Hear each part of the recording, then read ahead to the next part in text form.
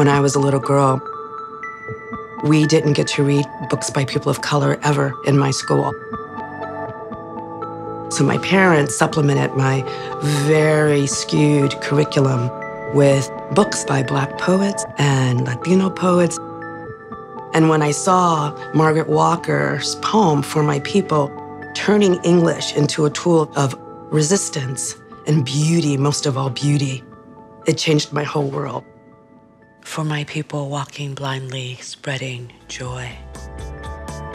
I began to look at English and my body as an aesthetic tool and a political tool, and I didn't know we had permission as oppressed peoples to adore our own bodies. Poetry taught me how to do that.